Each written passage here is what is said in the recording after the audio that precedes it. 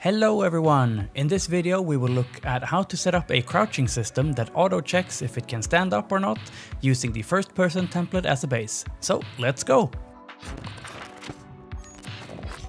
First we need to set up a button to use for crouching, so we will create a new input action. You can find it by right-clicking and selecting input and then input action. Let's name it IA crouch and we can leave it as it is. Next we want to assign a button to it, so let's head over to the input mapping context. For this project it's called IMC_default.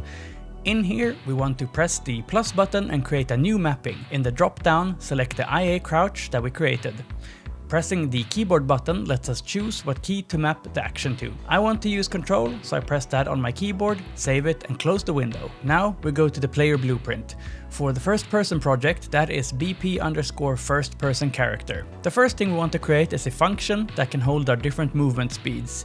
You can skip this and set manually everywhere, but it can get messy quickly. Name the function movement speeds and connect it to a sequence node. This will let it cycle through different scenarios you might want to use later, such as running or sneaking as well. From 0, connect a branching node and let's create a variable to use for this. Create a bool and name it something you can remember. I'll call mine isCrouching. We'll drag the isCrouching bool and set that as the condition for our branch. From here we will want to set the player's max walk speed. If you're unsure what the current max walk speed is, you can press the character movement component in the left and then in the right details section search for max movement. Back to the left component section, select and control drag out the character movement component to get it as a reference, and from that connect it with the set max walk speed node. Set this one to the regular movement speed you want, then duplicate it and set the new one to the crouching speed you want. In my case I'll set it to half, so 300. Let's shift these so it looks a bit nicer. Now connect the 300 speed one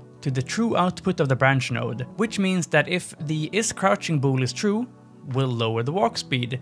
Then connect the false node with the regular walk speed. Let's compile and save and head back over to the event graph. Alright, we'll start off with getting the IA crouch input we made at the start. Press the arrow and reveal more connections, and let's alt drag out the isCrouching bool we created earlier and connect it with the started output. Duplicate the bool and connect that with the completed output. Set the top one to be true and the bottom one can be left as false. So every time you press the crouch button, the isCrouching bool will turn to true, and when you release the button, it will turn false. Now, let's drag out the movement speed function we created earlier. Duplicate it and connect it to each one of the variables. This will tell the function if we are crouching or not, so that it can either lower or return the walk speed to normal. The bottom section is done for now, so let's focus on the upper one. By dragging out from the function and creating a new timeline, which will control how fast it will go to crouch pretty much. Double click on the timeline node to open it up. The length section here is how long it will take to go from standing to crouching, so I will set mine to 0.5 for now. Also, check this used last keyframe button. It's needed for the timeline to complete correctly. Then we press the plus button here to create a new track and add a new float track. Right click the timeline to create the first keyframe, change its time and value to be 0, then create a new keyframe and set the time to be 0.5 and the value to be 1. Compile, save and return to the event graph. From the green timeline output, drag out and create a lerp node. This node will let us switch between two different values based on the timeline we created, where 0 is the first value and 1 is the second. Connect the timeline to the alpha input of the lerp node. In the A slot set 96 and in the B slot set 45. This will be the old and the new half height of the player character. Hold Ctrl and grab the capsule component from the left menu and then connect it with the set capsule half height node. Connect the lerp node's return value to the half height input. Then connect the set half height node to the timeline as well. Now we need to make sure that the camera also moves down with the player capsule. So Control drag out the first person camera component and connect that with a set relative location node. Right-click the new location input and select Split Struct Pin to get each axis visible, and then connect the half height node into the relative location node. Now, Drag out from the lerp output node and create a multiply node, as we want to set the camera height a bit lower than the capsule's height.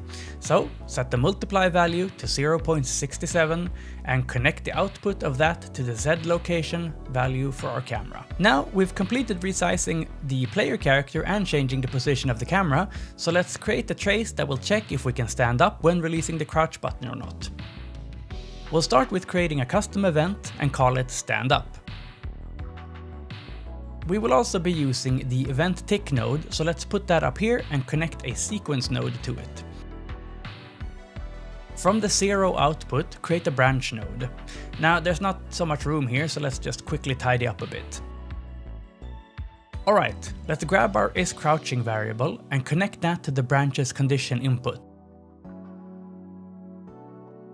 Now we want to run this if we have released the crouch button, so drag out from the false output and call the custom stand up event we created. Now let's head back to that custom event. From the event, create a sphere trace by channel node, so that we can create a sphere above the player that checks if it's okay to stand up or not. For that to work, we need a start and end point for the trace, so let's get the capsule component reference from the left here.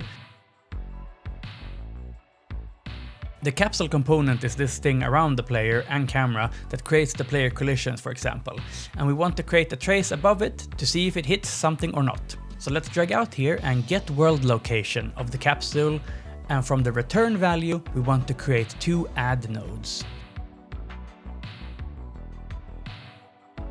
The first one will add 30 in Z, and the second one will add 90 in Z. Connect the first one to start and the second one to end. This means that our trace will start slightly above the capsule component and end at 90 above it. From the sphere trace node, create a new branch and connect the trace return value to the condition input, meaning that we are checking if the trace is hitting something above us or not. From false, or if it doesn't hit anything above us, drag out and connect it into the crouch timeline above into the reverse input, meaning that we will, as the name implies, reverse our crouch up again. And that's everything done. Let's compile and save and see if this works.